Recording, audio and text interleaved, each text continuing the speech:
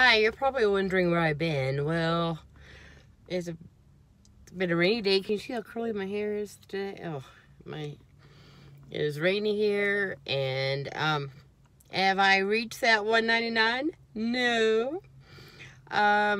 You know, the other issue I'm dealing with is trying to quit smoking. And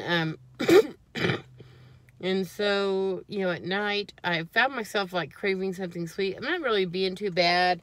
I've just, you know, kind of indulged too much in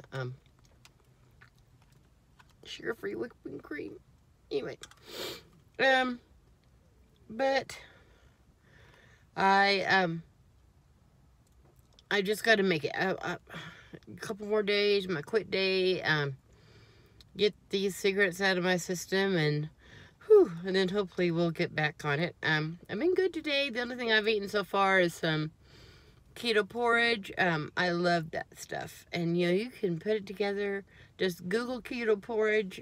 I found it on Google, and you can put it together and take it to work and do it in a microwave. I did mine at the house because I had a leaky roof today. Isn't that nice in the rain? And I live in a downstairs apartment, so not even the manager understood that. Anyway, I just wanted to touch base. I'm still ketoing, although I have not hit the $1.99 mark. Again, I'm dealing with trying to quit the smoking stuff, and I know that I'll get there. I'm just going to keep going. I need to go to the gym. You say that people over 50 need like 30 minutes of cardio every day. 30 minutes. I'm gonna get my fat butt off the couch. I'm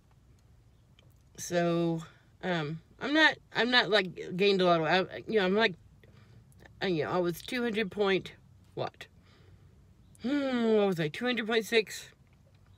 I think this morning I was like 201.2. So, but I'm dealing with this, you know, cutting out the nicotine stuff, so I'm not too worried about it.